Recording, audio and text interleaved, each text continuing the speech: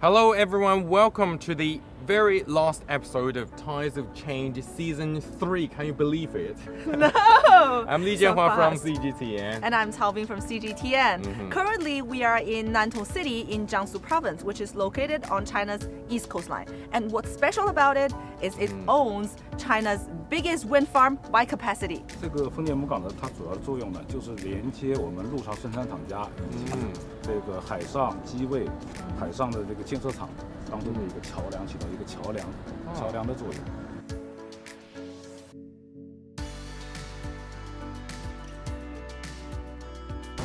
So from here, we can see a vast expanse of water over there, and there's some ships are docking here, waiting to be loaded.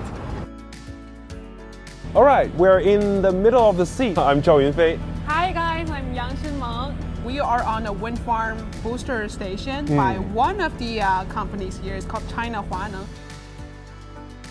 The electricity will come through these cables from under the sea, and it comes all the way up to the second floor of these booster station, and it will be boosted there, the voltage, and then will be transmitted to the shore.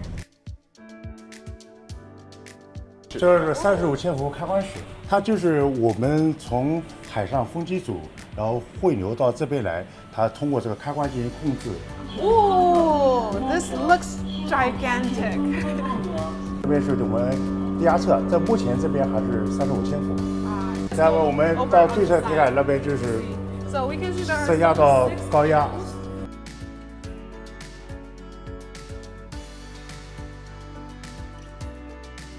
This is the last episode of the Tides of Change series, and thank you so much. Thank you guys so much for joining us, for following Tides of Change, for following our special series.